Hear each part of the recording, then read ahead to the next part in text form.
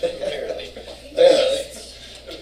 All right, we're going to shift gears a little bit today and look at a different example. I mean, we're going to do the same basic stuff we've been doing all along, of course. It's not like we're going to shift gears and this is going to become like a French class or something, you know. But we're going to look at a different example. And we're going to look at an example where the objects to do the database interaction are created by us programmatically as opposed to created by us by going through the GUI and IDE and dragging the thing on the page and clicking configure and so on and so forth. There's a place for that, to be sure, all right? But in some instances, you may not necessarily want to do that. For one thing, it's always good to know what's going on behind the scenes and to understand on that level. So even just as an exercise, it's valuable. It's also valuable because sometimes you might want to do database interactivity without displaying something on the screen. Right now, all the database interactivity we've had have resulted in something popping up on the screen. But let's think of, say, a password, for example. Hey, looky here, got a password right here. So I go and type my username and password here.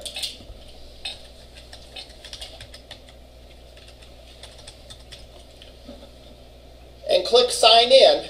You know some database interactivity is going to go on, right? It's running out to the database and it's going to grab information about me. All right, it's going to make sure that my user ID and password are valid.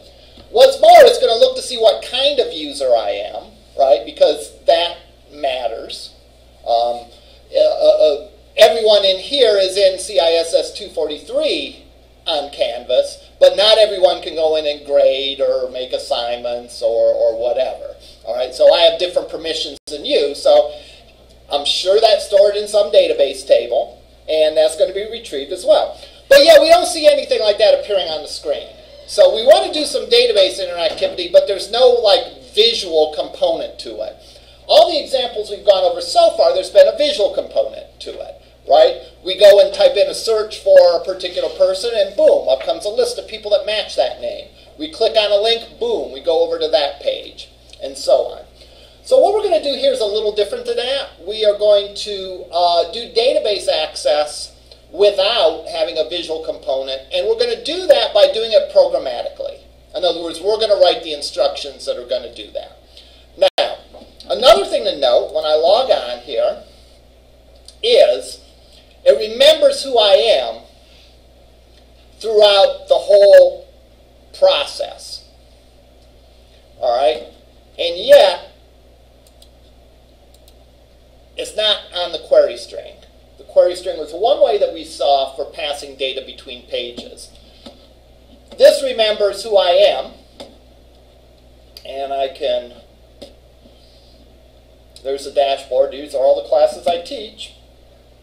I thought there was 10 more.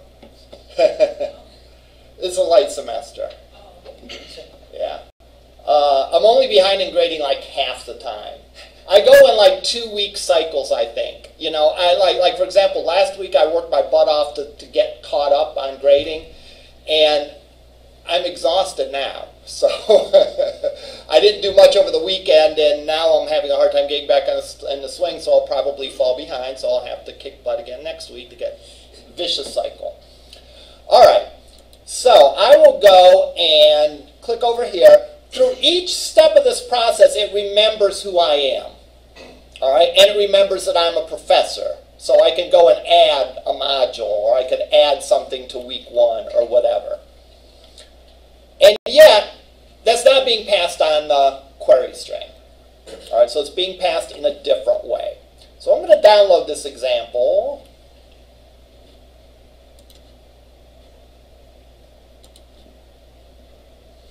And we're going to take a look at it. This example, if I remember right, is like for like a summer little league or something, you know, where you register for a team and blah, blah, blah.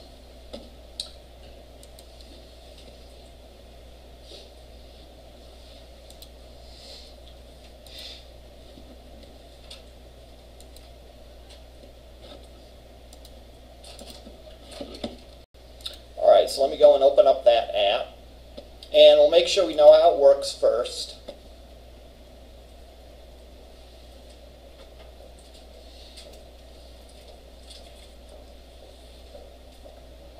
That is, we'll make sure we understand the behavior of it. Then we'll look in to see actually how it's coded.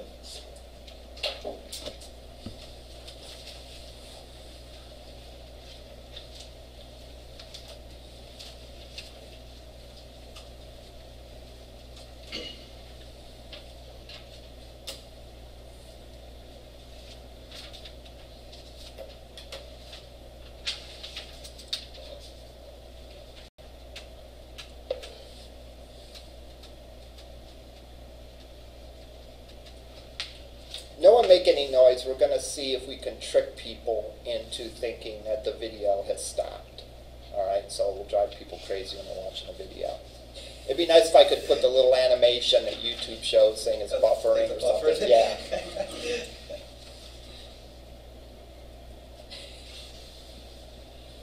Alright.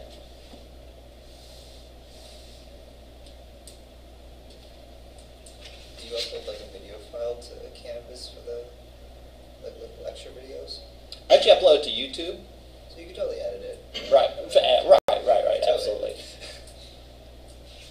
I usually watch it on Smart TV so my kids know how you look like and everybody. Oh boy. Uncle Zellers.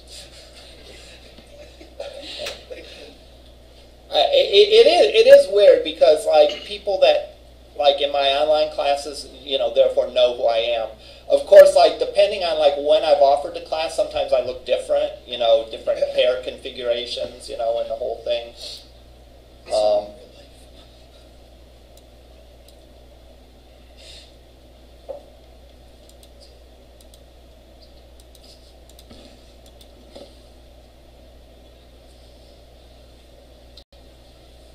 Alright, so this is the Summer League, and you have to log on to see your player info, which makes sense, right? You wouldn't want just anyone to be able to go in and change your address. You would want to make sure that it is a valid person. So I look at the tables that we have here in the database, and we have just a player table.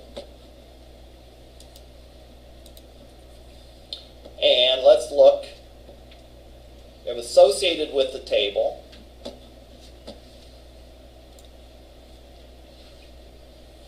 a user ID and password. So the user ID for me is MLZ and password.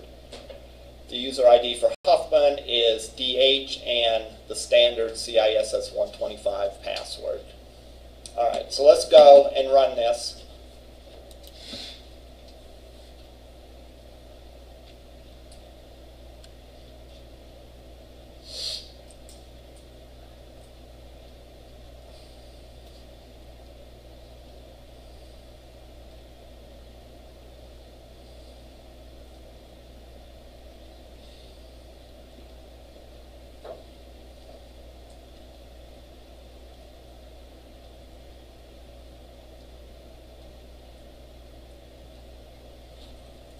Type in my user ID, MLZ, and password.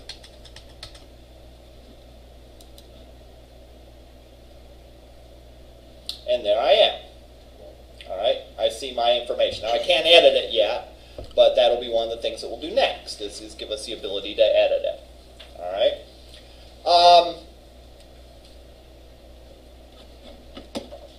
In addition, let's close out of this. Let's try to get to the player info without going through the login page. Right? We shouldn't be able to do that. So I'm going to set player info as my start page.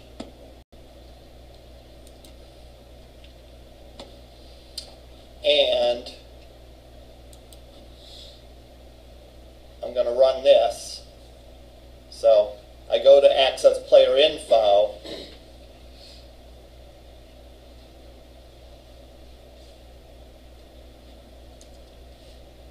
And it allows me to access it, but it doesn't show anything, which is incorrect. So that's something we better take care of. Alright, so this is on our list of things to do. Alright, I wasn't sure where this example was at, so I was trying the different things to see where it is. All right. So let's go back to the default page. And the default page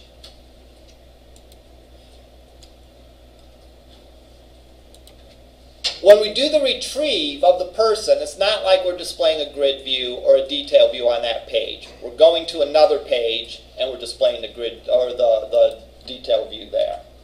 Let's put Huffman in.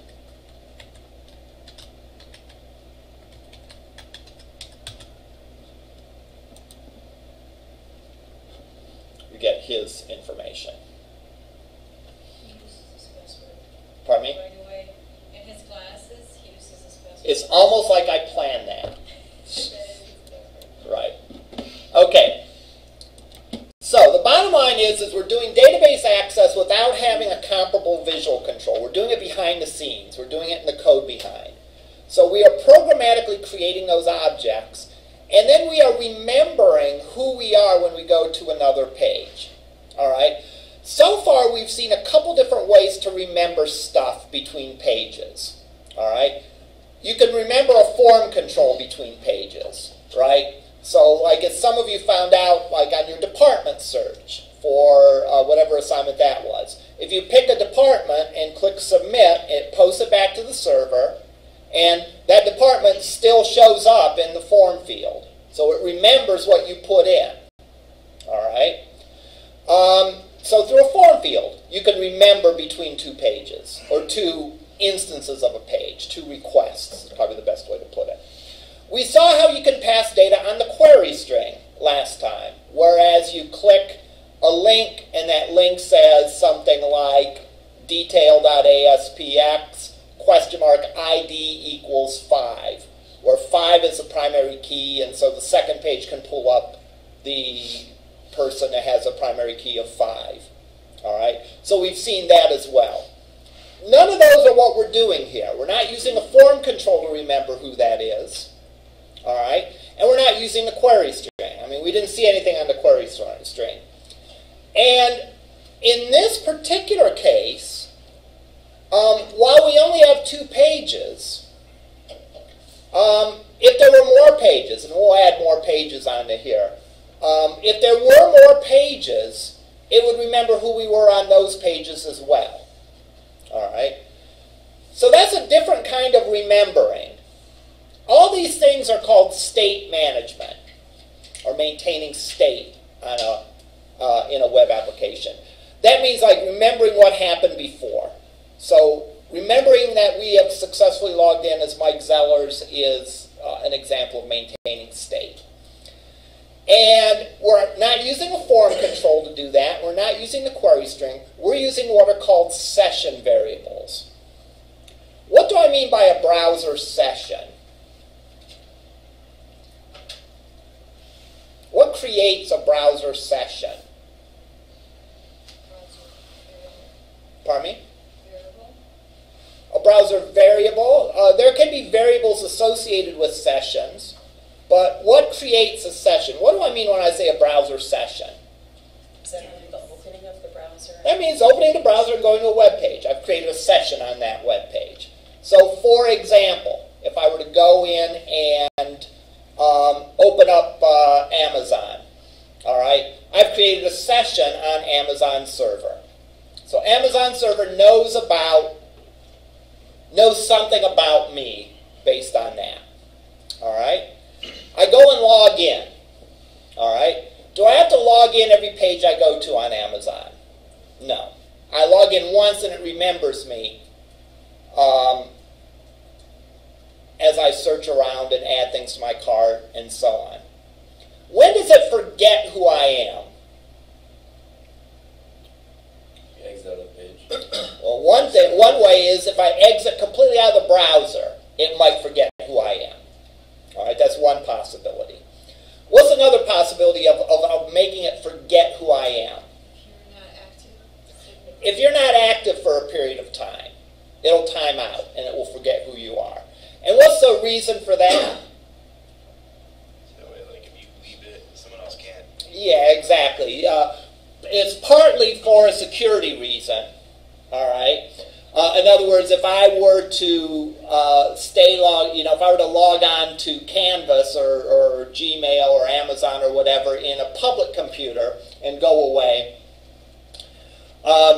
eventually it would log out, after 20 minutes maybe, after an hour, hour and a half, whatever. So part of the reason is a security thing. If you're not active, it's assumed that you've gone away, so it logs you out automatically. All right. For banking applications, that may be actually a very short period of time.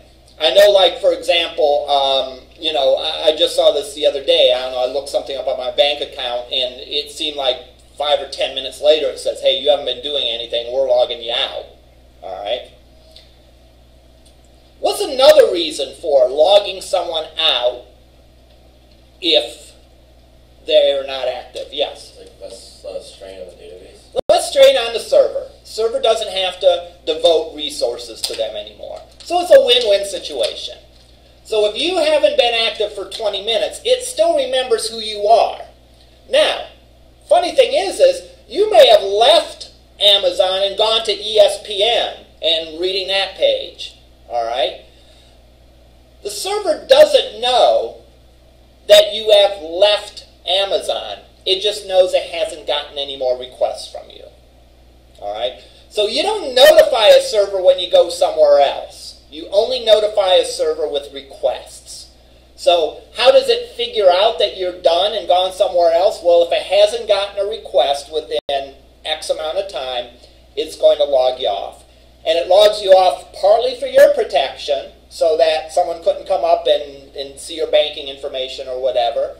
But it also logs you off to lessen the load on the server. That's one less thing the server has to worry about now, is who this person is that logged on from such and such IP address. All right, so it's a win-win situation. How long should a server wait before it logs you off? Like you said with banking, it depends on what it's found. Yeah, I kind of gave a spoiler there. It depends on what it is, right? For example, Canvas. How long should it wait before it logs you off? Always like 15 minutes or more. All right, 15 minutes or more. Will that always be the case? Is there some time where if it logged you off in 15 minutes on Canvas, it could be a problem? When you're watching a video. You're watching a video, taking a test. All right. So you could actually have a default timeout for your server, and you could also actually set the timeout to a different value for a particular page. So they may have as a general rule Canvas that you log off after 15 minutes. All right. The server forgets you. All right. Or you go to a certain page that is either a video or is a test or whatever, they could make that a longer period of time so you don't log off in the middle of the test, which wouldn't be good. All right? So, at that point, the session is done, though. Whenever it times out, it's done and it forgets about you.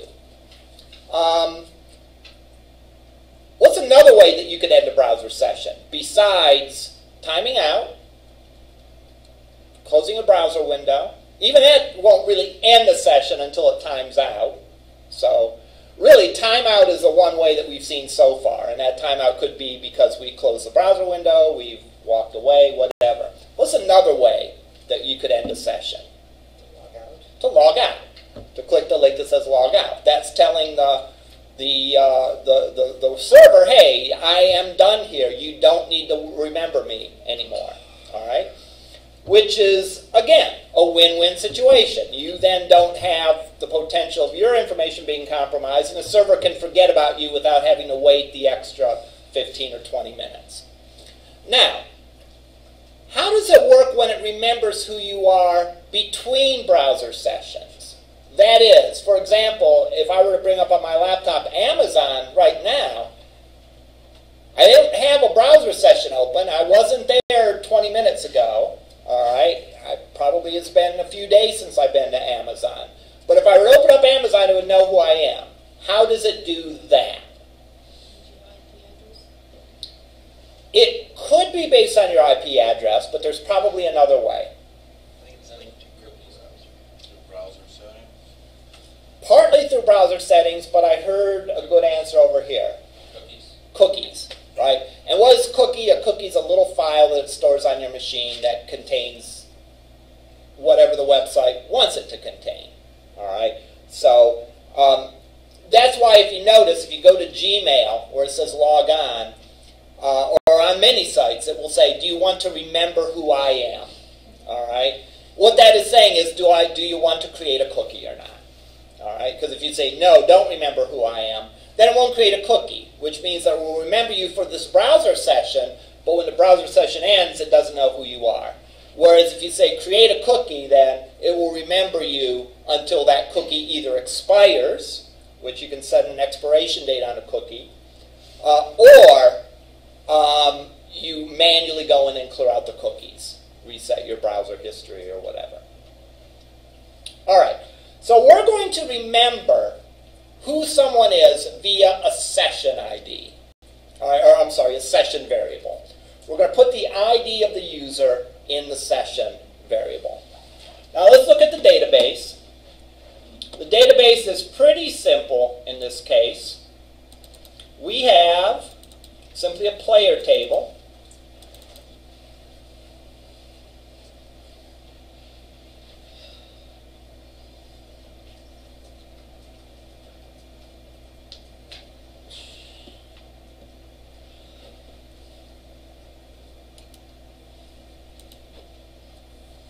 Contains a player ID, which is an auto number. It contains first name and last name, an email address, a user ID, and a user password. Why is there a separate user ID here? Why is there a separate user ID here? What other things could I maybe use? I could maybe use email. Why didn't I? Well, when I set this table up, I said that the email isn't required. So everyone isn't required to have an email. Therefore, I couldn't use that. I could hardly use that as a logon. All right. What about name? Most likely you have multiple with the same name. Pardon me? So you have multiple people with the same name. If you have people with the same name, there's a possibility that you could have that, in which case that would cause problems. What about player ID, the auto number? Could I use that to log on? They won't know the number. Yeah, either they won't know the number, or if they do know it, it'll be hard for them to remember or whatever. So usually, sites like this would either use like an email address or a user ID. So I chose to use a user ID, which is a short text. Now, notice that the user ID is defined as required, and is defined as indexed with no duplicates. What does that mean? Can't have two of the same user ID. Can't have two people with the same user ID, which makes sense, right? If it's MLZ, there better be one MLZ, right? There can't be two MLZs. So, in other words, this could be a primary key, because everyone has to have one and it has to be unique. So this is a candidate key, but we chose to make the auto number the key, largely because it's easier to store numbers, less space to store numbers than characters. Question? Just kind of off topic, would the allow zero length right above that? If Yeah. you did like a space, would that allow like username to be a space, or how does That's that a good question. I'm not familiar with Access enough to answer that. That being said, I probably should not set it to yes. That was probably an oversight. All right. So, logging on. What is logging on going to consist of? Well, I go to log on. I enter in a user ID and password. So what is the SQL statement going to look like to see if I've successfully logged on? Username matches the password. Username matches with the password. Username matches the ID. Username matches the ID. What's my login page look like? You have 2 text boxes and a button. I have 2 text boxes and a button.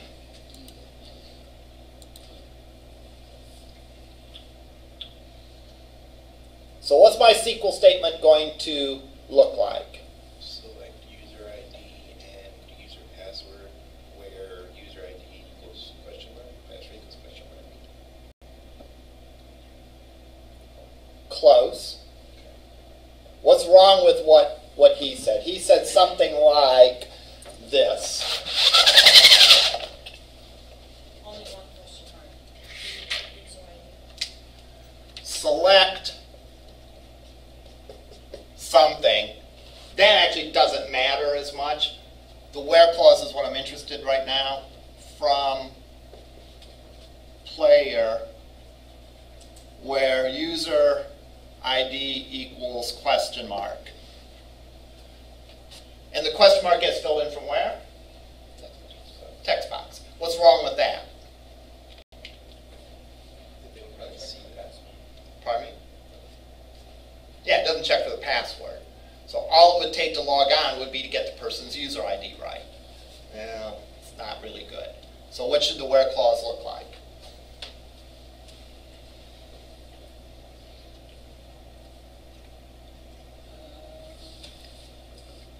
You folks have logged on to something before, right? Okay. When are you allowed to log on? When your user ID matches the user ID, not the user ID matches the password, right? I mean, my user ID is M. Zellers. My password is not M. Zellers, all right? But when my user ID matches the user ID that's stored in a database, and my password matches the user ID in the database. So if I have 2 text boxes and a button, the user ID and password,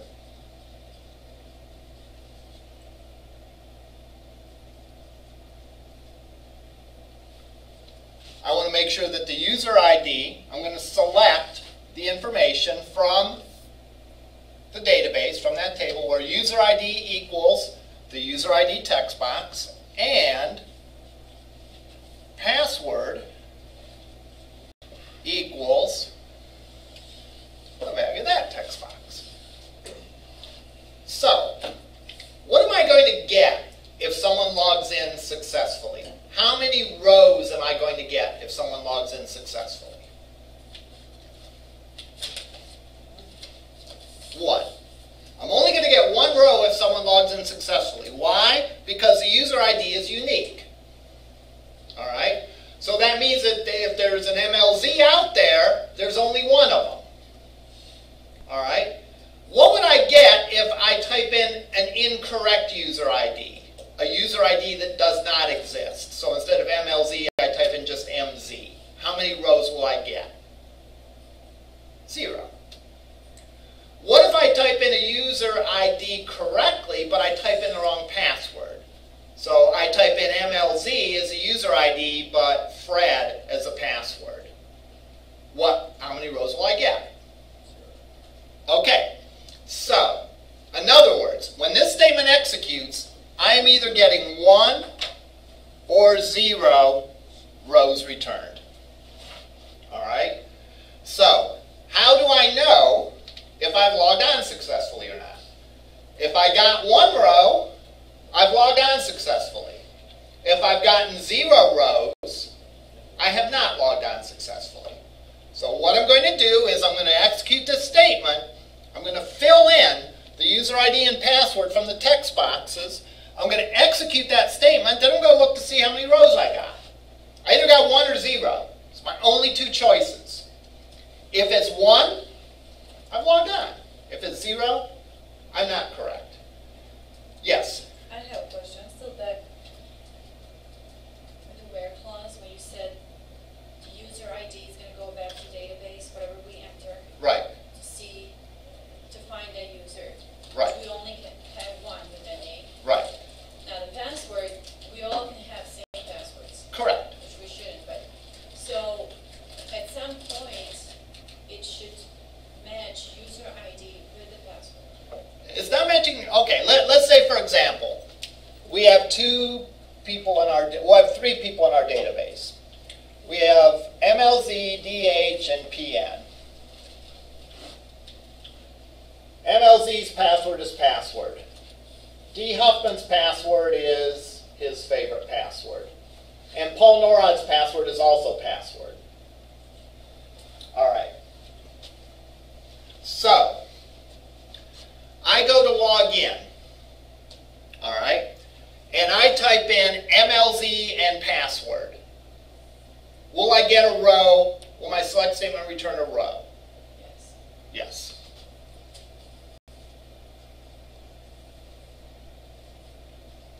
So it will plug in MLZ into there. We'll plug password into there.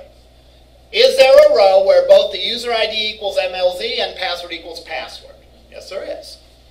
Let's say I type in MLZ and Huffman's password.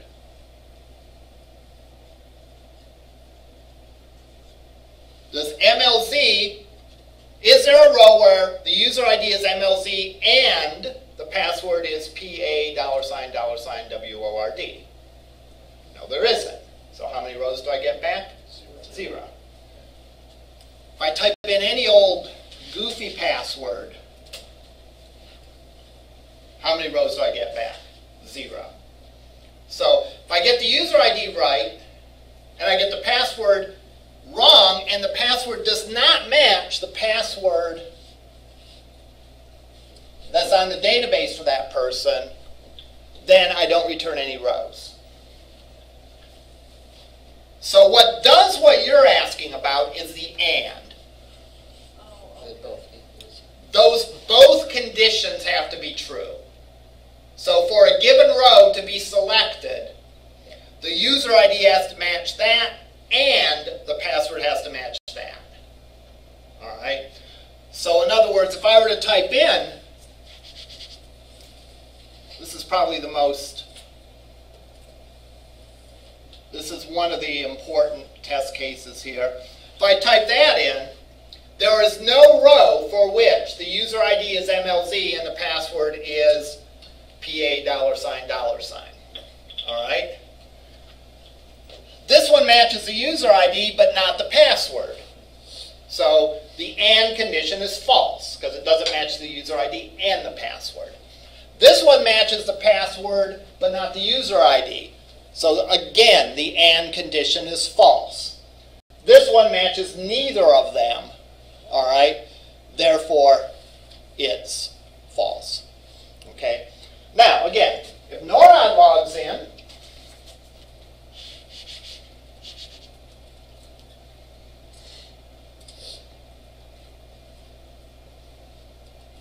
he has the same password as me. He clicks submit. It's going to find Norod's row because his user ID matches the user ID and the password matches the password. All right, so the fact that we have the same password doesn't matter. All right, good question.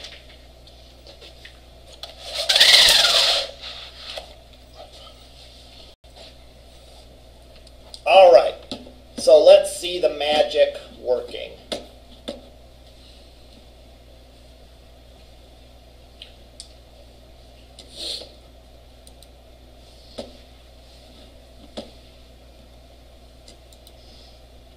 So you might imagine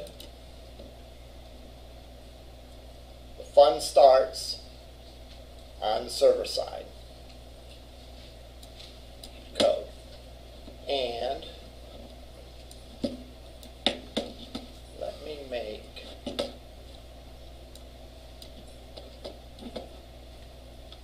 this a little bigger.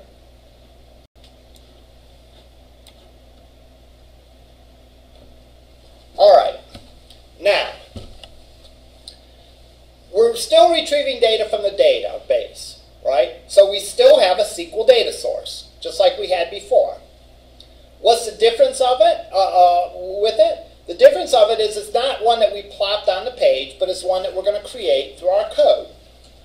All right? So I create a SQL data source object that I named objds. So that's what this line does.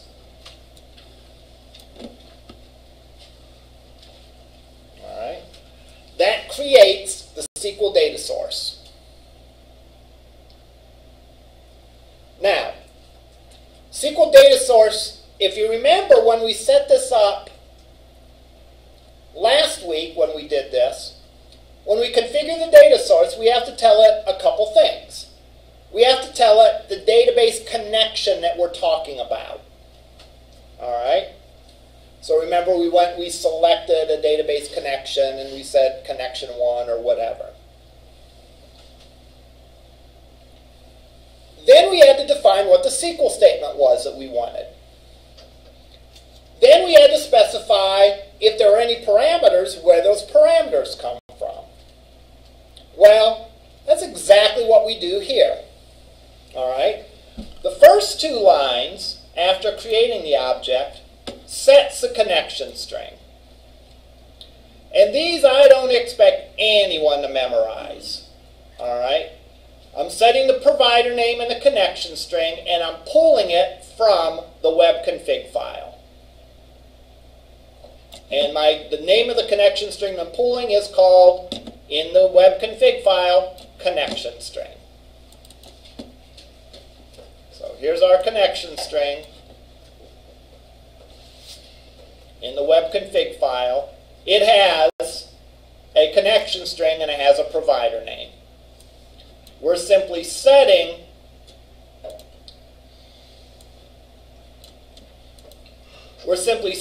our data source's provider name and connection string to the value that's stored in the web config file.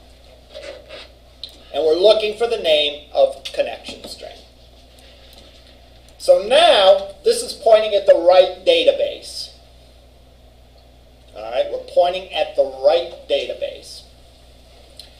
We now have to define what our select statement is. What is our query that we want to pull? Well, what did we say it's going to be? Well, I had select star up there, but in my actual code I have select player ID. I need to know the player ID, because the player ID is a primary key of the player table. All right, select player ID from player, where user ID equals question mark and user password equals question mark. All right, that's essentially that instruction that we had up there. All right, and that we talked about, and we talked about how that worked. All right, those are parameters. Those aren't hard-coded. I'm not going to be always logging in as M. Zellers or DH or Paul Norad. All right, I'm going to be logging on as someone different each time. All right, or people are going to be logging on as someone different each time. So I have to say where those parameters come from. The user ID parameter comes from text box user ID text. The password comes from text box password text. And pretty sure the order matters. Although I'm not 100% if the order or the name matters, or both. I would not tempt fate, though. I'd put them in the same order and give them the same name. So now our SQL data source is ready for action. All right, because we've defined everything that we need to about a SQL data source. And these are the same things that we defined when we went through the GUI to define them. We defined the database connection, which actually is 2 parts, the connection string and the provider. So we do that in 2 lines of code. We set the connection information. We set the select command. And finally we select where the values of the parameters are going to be populated from. We need then to be able to execute that statement and do something with the results. Okay? There's several ways that we can do this. This is the simplest way, the most straightforward way. All right? Whereas we're simply going to create what's called a data reader. When you think about it, what do we want to do with this data? Not much, right? We simply want to see if something got returned, right? And we then, if something did get returned, we know that they logged on correctly, and we know that we want to remember what their player ID is. So, I create a data reader. A data reader allows us to sequentially read through a data set. What does that mean? It means that we can look at the first record that's returned, the second record, the third record, the fourth record, and so on. Normally, this read statement would be in a loop, because we could loop through all the values that were returned to do something. But guess what? We know by definition that we only have one of two possibilities. There is something there, or there is nothing there. All right? So, once I've defined my data reader, all right, I read the data reader. What do you suppose that this statement returns if there's data there? There's a row there. It returns true. What do you suppose it returns if there's no data there? False. So we have an if statement here. If I do a read, it's going to look at the first row in the data set. Well, we know we only got one row, right, at most. So we don't have to loop and loop through all of them. All right? So one read is sufficient to tell if they've logged in successfully or not. We do that read. If that read found something, then we have a winner. All right? They are successfully logged on. In which case, I can remember the session ID. I can remember the player ID in a session ID called player ID, and I can redirect them to the player information page. That's the page that displays the player information. If, however, this read returned nothing, then I simply display a message saying that it is not a successful login, and we don't redirect. Now, session player ID equals my data sub 0. What does that mean? Well, when we select the list of columns, each of these columns gets numbered. This is column 0. The next column would be column 1. The next column would be column 2. But we only got the one column. So column 0 is the only field that we retrieve. So this says, for my data reader, from whatever row I'm looking at, give me column 0, which is, of course, the player ID. So we store that in a session variable. This is how you create a session variable. This creates a session variable called player ID. So we put that in that session variable. Now any of my other pages within this application can read that session variable and do something with it. Well, let's look at player info. What do you suppose player info is going to do? Pull the data from the query statement? Well, not from the query string, but from the session variable. It's going to pull the user ID from the session, or I'm sorry, the player ID from the session variable, and it's going to plug it into a SQL statement to pull up all the player's information. So let's look at the player info page.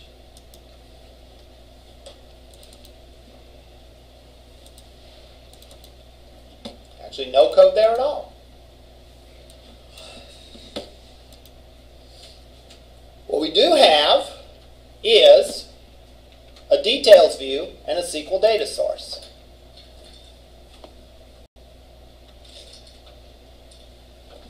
This SQL data source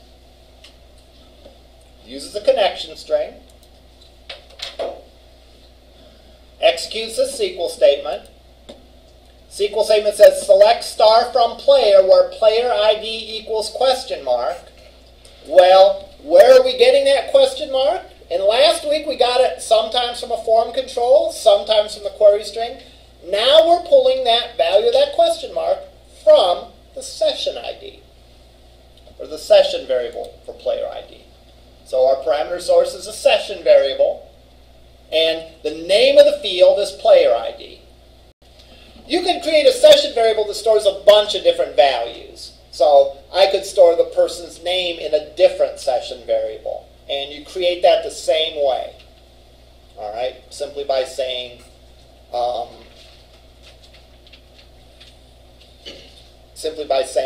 session, and then in the square brackets have the name of the variable that you want to create.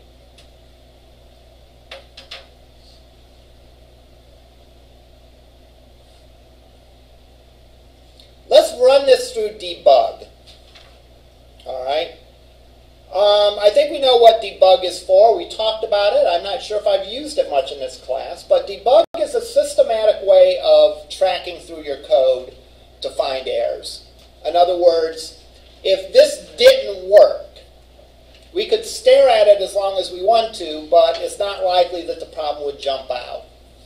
So like if you go to a doctor and you say your arm hurts, all right, the doctor isn't just going to guess and say, well, yeah, you probably got a broken shoulder here, let me put you in a cast. All right? The doctor's going to do an x-ray or an MRI or whatever. And then once they see really what's going on, then they can prescribe the cure. Sort of the same thing with programming. If your program isn't working, you sort of need to x-ray it.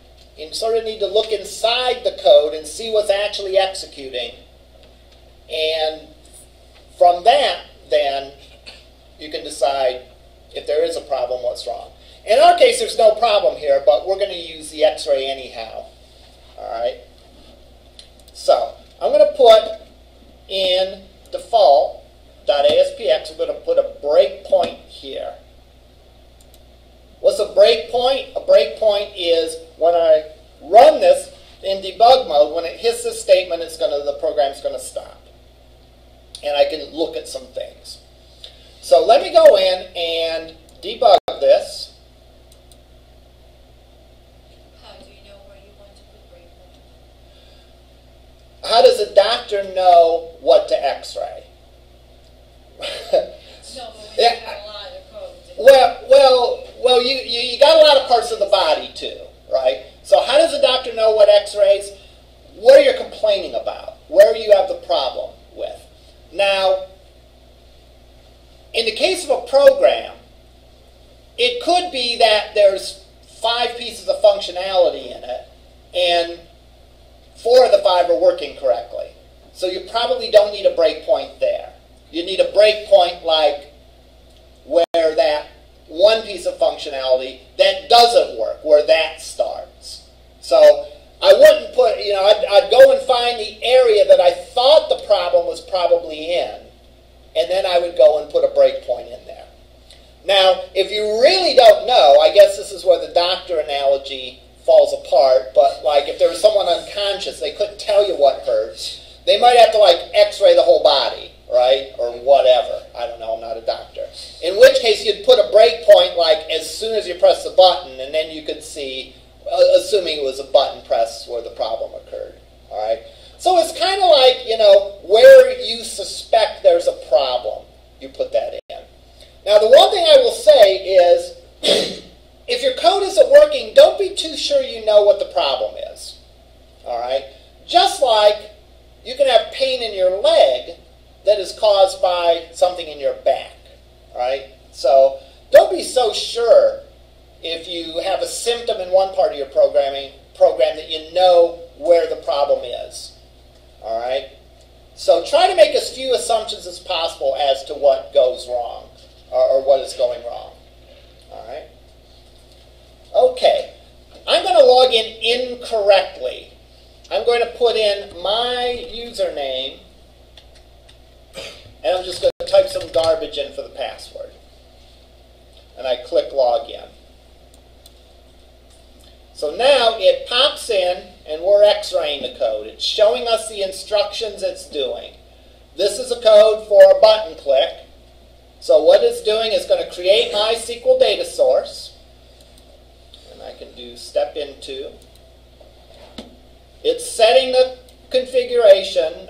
From the configuration file, it's setting the provider and in the connection string. I'm clicking step into. I'm setting the SQL statement.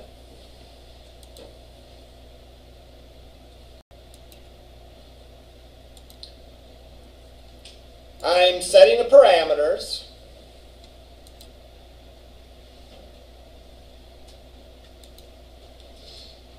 I'm defining my data reader.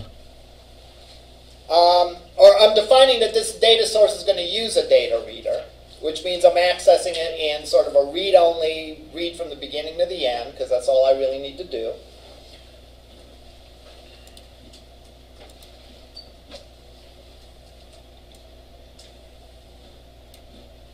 I then prepare that data reader, and now I'm at the point where I'm actually going to, I have executed, so my data contains my results. We can even look at that down here. My data contains the results.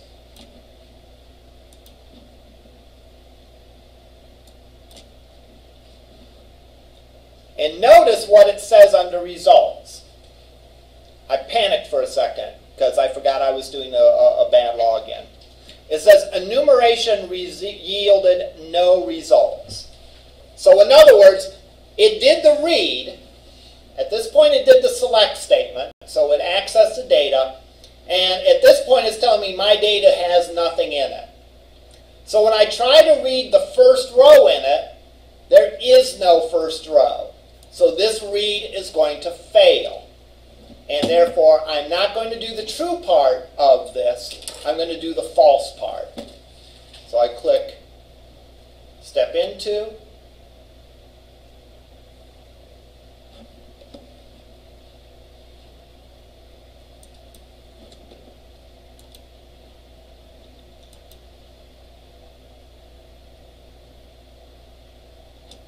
I think I screwed something up in the debugger.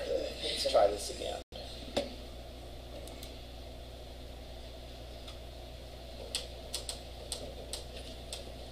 Let's just put garbage in here.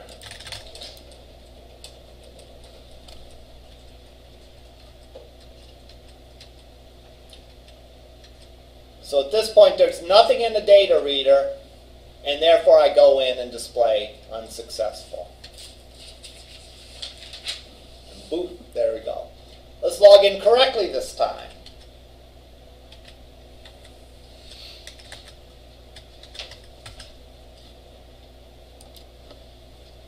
Alright, I'm there. Same thing, create the selection, create this, blah, blah, blah.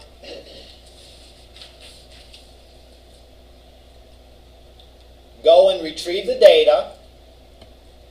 At this point,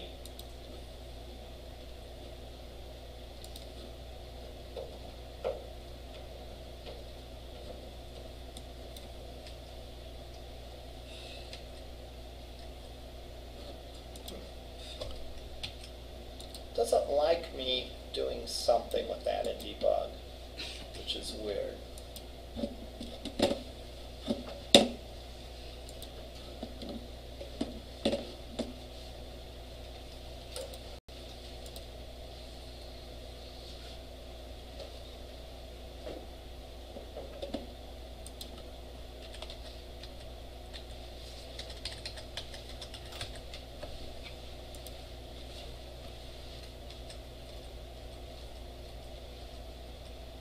Okay, it does the read. It should find something this time because I logged in correctly. And therefore, it's at this point. And what it's saying is set the session ID to my data sub 0. If I look at my data,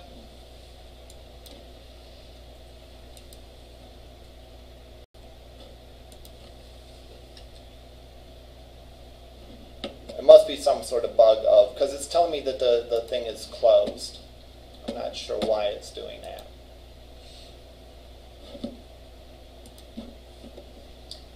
But I'll run it without any interruption here and log in. So every time you expand that. Yeah, every time I expand it, it must think that I'm done using it or something.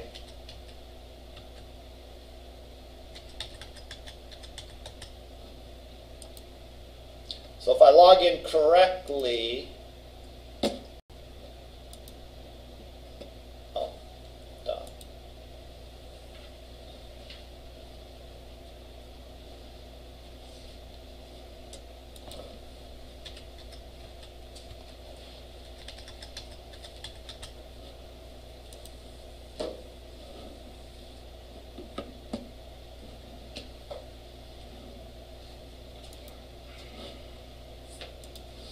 All right, there I am.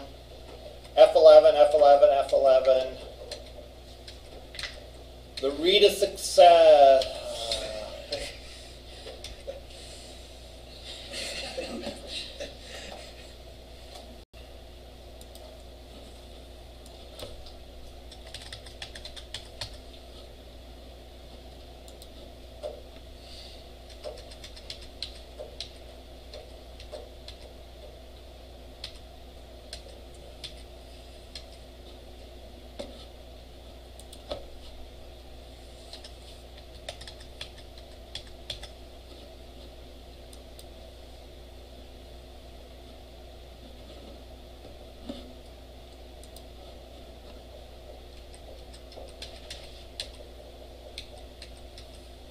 There we go. Successful log on.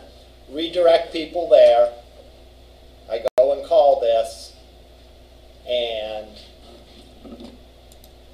there I go with my information. Questions about this?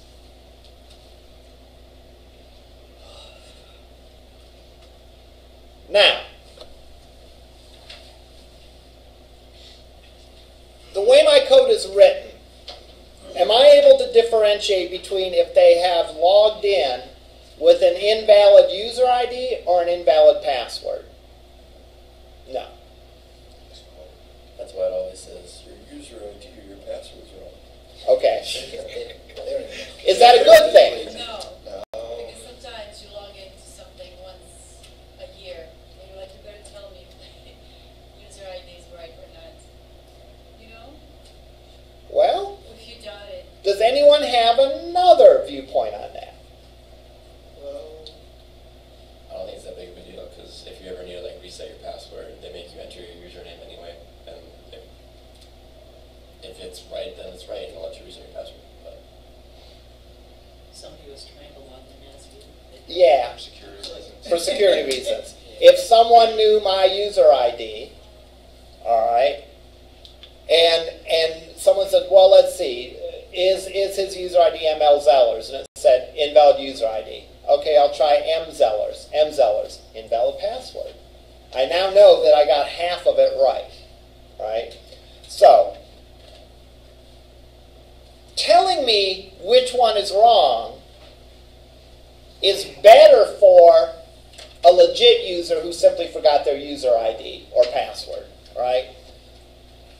Unfortunately, it's also better for someone trying to log in to someone else. So that would be a design decision that you have to make. Usually, what people will do, and this is why you see so many of them, is they won't tell you. They're going to err on the side of security and not give someone who's trying to break in to your account the information of whether they got the user ID or password correct.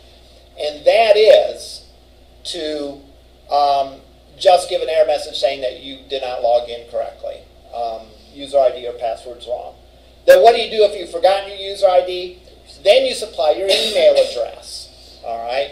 And that way, if someone's guessing M Zellers, ML Zellers, blah, blah, blah, blah, blah, even if they know my email address and type it in, the email is going to come to me saying, hey, your user ID is ML Zellers. It's like, yeah, I know that. Someone must be trying to access my account.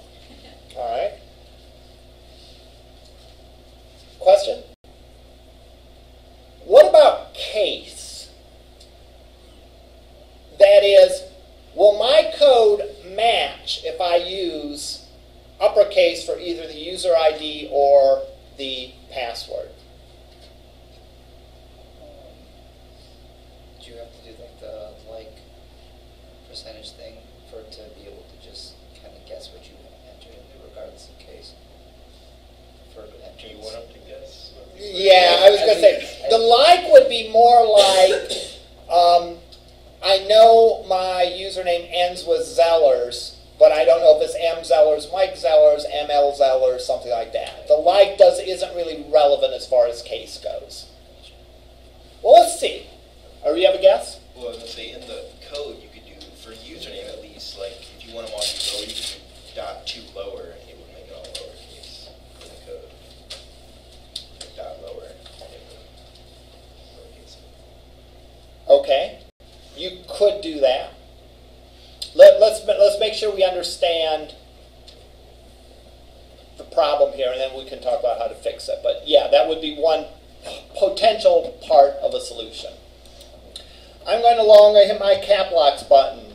So cap locks is on. I'm going to type in my user ID in all caps because I am mad today. And it's warning me that my caps locks is on, by the way.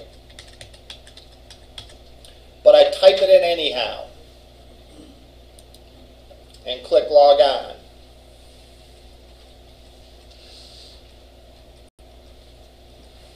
And looky, it logs me on. Do you like that?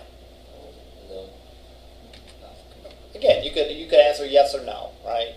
I mean, sometimes, user ID, or email address or whatever, it doesn't really matter what the case is. And I could use too low or whatever to do that. Passwords, I don't know. I don't know if I like a non-case sensitive password. All right. Now, databases, we've seen this before. Databases, generally speaking, are not case sensitive. Now, there could be settings that you could set and blah, blah, blah to do that. But generally speaking, and that's a good thing, right? Because if I'm looking for a book and, I want to look up books that have physics in the title, because I want to read about physics, it probably would be bad if the capitalization mattered, right? Because I just want to see physics books. I don't care if it's capital P or lowercase p, all right? Okay, but for passwords it does matter. So what could we do to make it so that it is case sensitive? If the database isn't case sensitive, then what can we do?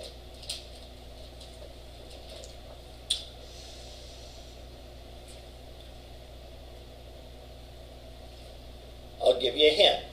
The answer isn't going to be on the database side of things, right? Because we've already seen the database has failed us here. All right? The database is not up to this task. Is there a property for that? There could be a property for that. But what I'm thinking of more of, and if I would have to check. That would depend a lot on the individual database, because I probably don't want other queries to be case sensitive. All right, just this one.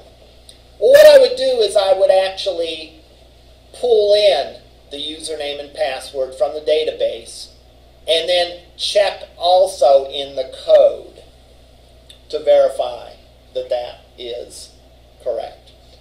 So what I could do is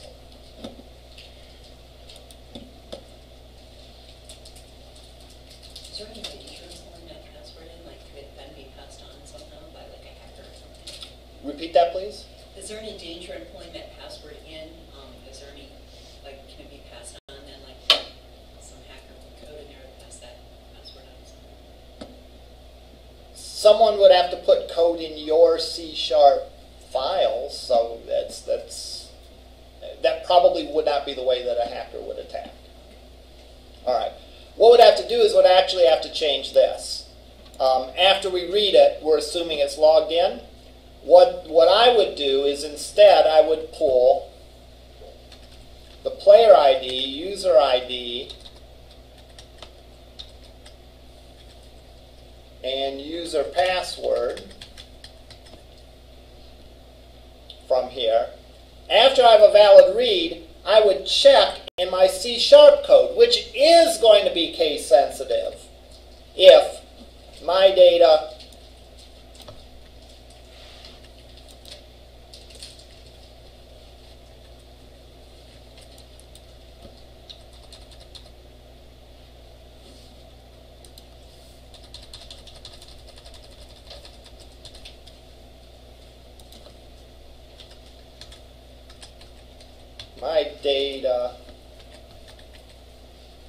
sub 0, oh, I'm sorry, sub 1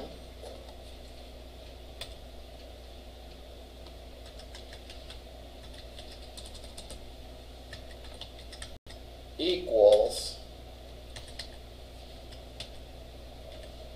text box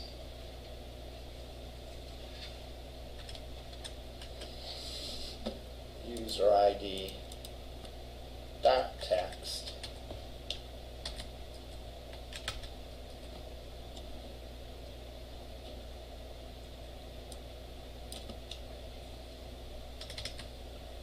and my data 2 equals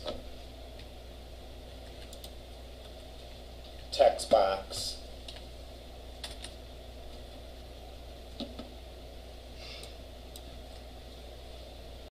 password dot text. If that was true, then we would have a successful login. Otherwise,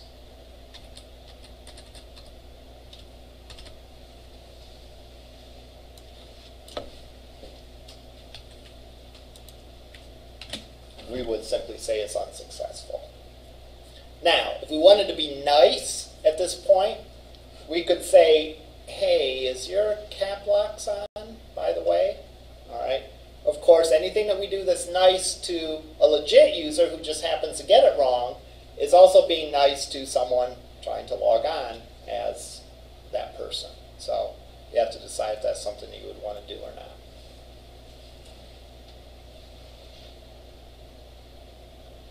So logging in is one instance of this sort of processing. All right. There's a lot of other cases where you would want to do a query but not necessarily display the results on the screen. For example, you might not want to allow someone to delete a professor if they have courses out there, right? Makes sense. If I'm scheduled for teaching courses, it probably would not be a good idea to delete me from the database. So I could actually do a query, see how many courses I have. If I have 0 courses, then enable the delete button. Otherwise, disable the delete button. All right. So any kind of queries that you want to run that you don't necessarily have a need to display the results on the screen, but you want to use the information from the query to do something else, you could use this sort of strategy where you programmatically create the classes or the objects that you need to do a query, retrieve the data, and then do something with the results. All right, this example is available out there. I posted it prior to class. Your design is due someday this week. Is it today or is it Thursday? Does anyone have questions about your project design?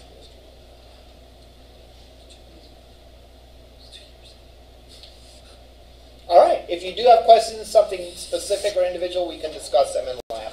All right, we'll see you over in lab.